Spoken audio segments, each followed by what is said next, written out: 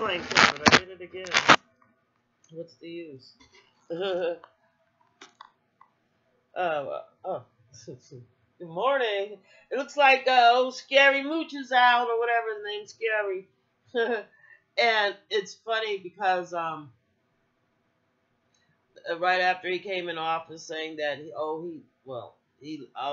I love me Trump, they were showing clips of where he had previously, I think it was on I think it was Streetwise, something to do with the stock market that he was show they have, and he was talking about bad about Trump, and anyway, so he's out, and it looks like they got a new general. Looks like they got somebody in there that's going to put some structure since it's all chaos. Now you know why Trump's business all went bankrupt, and he's like, I don't understand why the way he's talking to people in the Senate, the Republicans, over his failed leadership, when it comes to healthcare, because, he's the president, he states the agenda, he leads, which he cannot do, because he has no experience in really understanding the structure and the reason why he doesn't understand what the hell he's doing, basically. That's what I think. And you could see, like, yeah, he puts his children in there, you know what I'm saying? I mean, he's got at least 17 to 20 years on his kid, on the first kid. I don't know, about the other one, but he's got a few years on these kids. So obviously he's not guiding them or leading them correctly either. Otherwise you wouldn't have someone like Donald Jr. Just giving out all his tweets that's really incriminating. I think, Donald Jr. I don't know what he's saying in the closed meeting. He might be perjuring himself, trying to cover his ass. So we don't know what he's doing, but we do know that that there was a meeting with the Donald Jr. in Trump's tower, with some Russian people, and from his tweets or his emails, that's what it was, from his emails, we see that he was highly involved with trying to get more information on Hillary Clinton. Can you imagine that? Hillary Clinton. You know what I'm saying? They were trying, they were using their propaganda. Oh, she got emails. She got 3,000 emails. Yeah, let's look at them. She has a special service.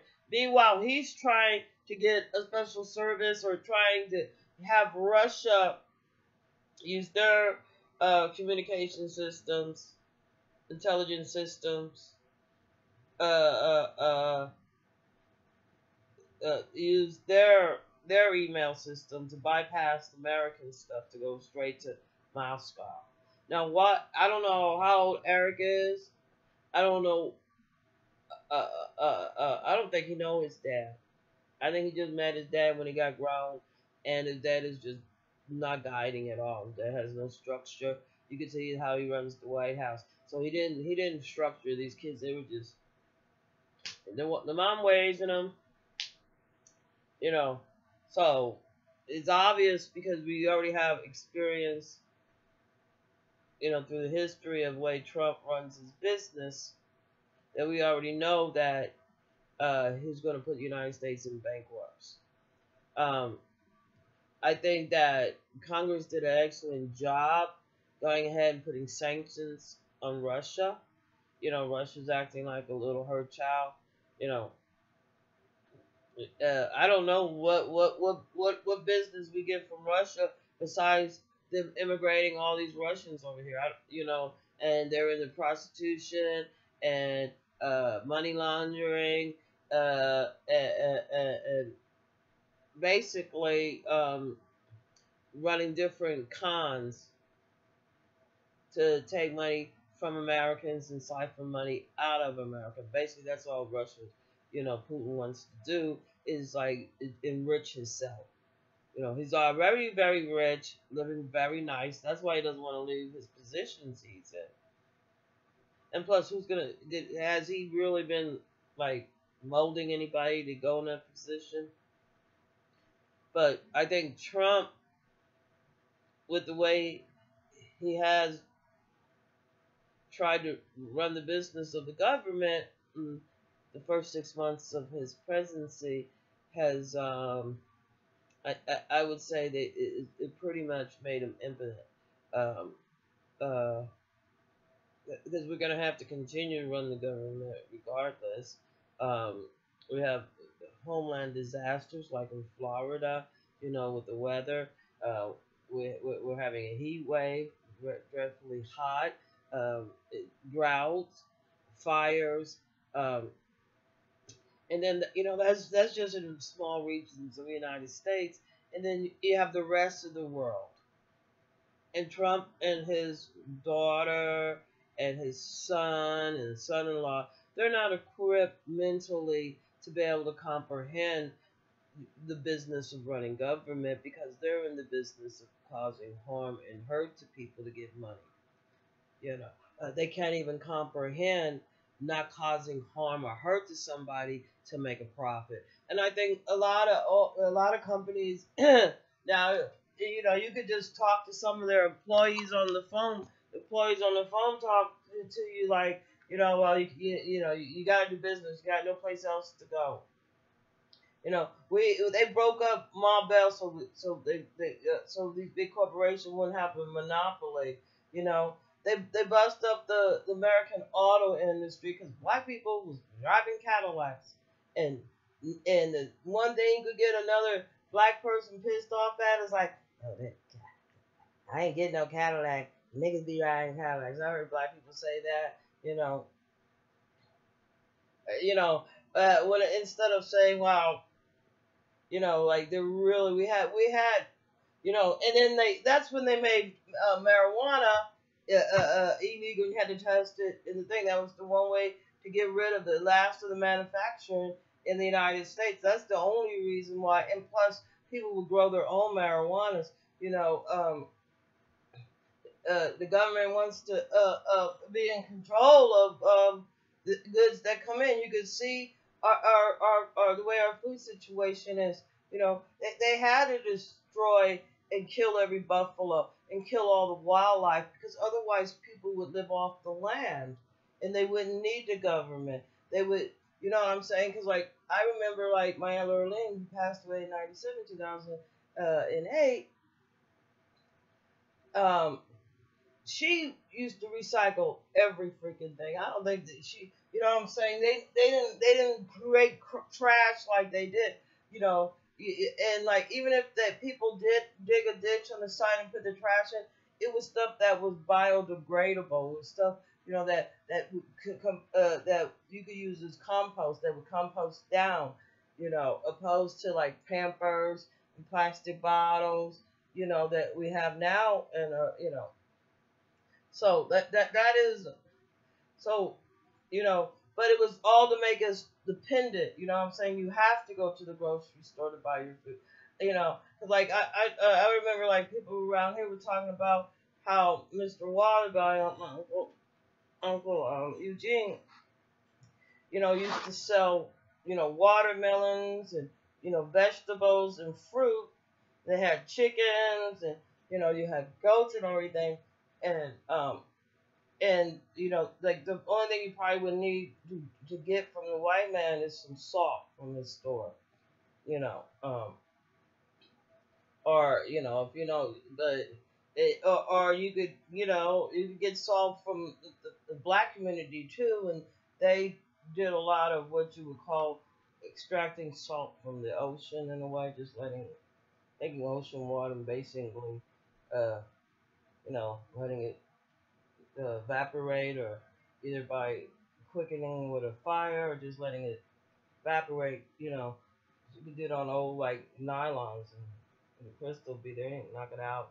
But you like, or you could just let it sit. But you want to have it sit on something like maybe wax paper or something where you could get it off. Well, not wax paper because it use heat. But anyway, never mind. But that there was numerous ways. You could use a coffee filter, but there's numerous ways to just let the water sit out. That they wouldn't have to go and buy salt. As they would say from the white man. Nowadays we have to. Well, anyway, so like what I was alluding to with my Uncle Water Valley was like, like I hear him talking about, oh yeah, like we used to wait for him to come, and he would front my mom, these one people that had like 17 kids, the mom had 17 kids or something, but like she would and front them, like let them get groceries now and pay later. And they have the land too, and I was like, so I was talking to this old girl on the porch, and I'm like, why did they just grow their own? She had 17 kids. Now, all those kids wanted to do at that time, I mean, was to be, gangsters, and this was like in the 50s, so like they're quite old now, and and now their kids, like they graduated from Mitchell High, failed these children miserably. But anyway. Which is something else that I don't understand why they don't want to fix our schools. Well, I do understand why. Because if they fix our schools, if people just have victory gardens, if people went back and started being more self-sufficient, more dependent on themselves, how they say when you're on an airplane for the mother to put the oxygen on first before you put it on the child. That's the same way out in the hood it should be. These mothers should make themselves first. Women are not considered first. They're whores. They're dots. They're the side chick. You have all these negative tendencies. Like I was at the store and this one lady's bragging about some guy with like 22 kids and he's got multiple wives with him. And I'm like, he sounds real nasty. He sounds like just a walking STD. It's like I know you got 20 women. I don't care. I mean, you got 20 kids, and let's just say with the 20 kids, you just got 5 women, right? Okay, there's 4 weeks in a month, right? So let's just say you probably seeing 1 or 2 of them like every 2 months. She's gonna if you're with a man with the mindset that it's okay for him to have another woman, you better believe that she thinks it's okay for her to get some too, some D too. You know what I'm saying? What she's supposed to do? If you with a sexually deviant man, you know what I'm saying? He was gonna want a sexually deviant woman. You know what I'm saying? So like so there's gonna be STDs. So like I was like, is he still alive? And she's like, no. I'm like, I don't think so. And it's not me trying to be cruel or hateful. It's just a simple fact that we do have a lot of STDs. We still have AIDS. We still have, so a man running around and being very promiscuous is not sexy, at least to me. I'm sure it's very attractive to a lot of women. I just don't know those women, and I'm sure that women are just overjoyed and tickled to death to be lied to, deceived, and ejectodized, right? And I'm being facetious. But anyway, see, Trump is rubbing off on us. We want to make sure I clarify this, opposed to the way he makes things more chaotic. It's like he's got the whole White House is pretty much in chaos because their thinking is chaotic. Their attitudes is like schizoid. It's all over here. It's like 1 minute it's this, the next minute it's that. We don't know who he's gonna be from moment to moment. Is he gonna be this guy that's all I'm not gonna touch Social Security. I'm not gonna touch health. this that with the I'm not gonna with the LTG. So I messed that up. I'm just like we're not, I'm not gonna mess with the lesbian, the gays, and trans. It's just too much. It's just too many labels. Must be nice, but I don't know. Can they just be like a nice name? I don't know. Daffodils.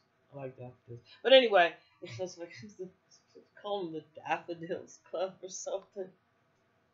Sort of. Anyway, so now they got somebody in there that's gonna, make them go by procedures and change the order, Um, and that was another thing me and old girl was talking about on the porch. It's like when you come, like you have somebody come in your house to stay in, you gotta have rules. If you're a mom, you're giving your kids rules. If you're a dad, you're giving your children rules. Where these men are mistaken is they trying to give their wife rules. Grown woman that takes away not only the woman's power from the child, but it causes a rift in the family anyway, because you don't have the two structures on the same page, and that's what we have in the government now. We don't have them on the same page. Trump's just now finding out that we got 17 different departments that can investigate his ass. And you can fire so and so and so, but these people are career people. People depend on these jobs in the government, not to honor Trump, but to feed their families, to have shelter for their families, to have clothes, to buy cars so they could go to work, gas for the car. All this is getting from their job. You know what I'm saying? And a lot of them take their jobs very seriously because they take the welfare of their families seriously and the welfare of themselves. They chose to work in the government. But the underlying reasons why everybody is doing everything is because we're in a capitalist society, and a capitalist society is a slave society that is dependent on the people to give away all their freedoms, to pursue happiness in a sense, to be able to live off the land, to live off the science of physics for your survival. We don't have that anymore. Matter of fact, we have people now in the government that is totally against science. Science is what the understanding of science all the way to physics, the understanding the all and everything, is what makes us the difference between the chimpanzees. In some cases, there's exceptions, like in Trump's, he's closer to orangutan mentality, and you could see it in his business actions. And I think the sooner we do some more investigation. Well, I think it's time that we sort of, haul in some of the investigation, look down and read and go over what we have, make some notes on where the money is going to, who the money is going to, where, how often, with whom, to whom, who are their connections, what are their conversations, where are their dwellings that they're at, and what type of building business holdings do these people that are associated with the Russia and Trump and their family collusion and getting elected. And they also showed, I think it was in Las Vegas, where they had some um, internet hackers, that you can't hack the election machines.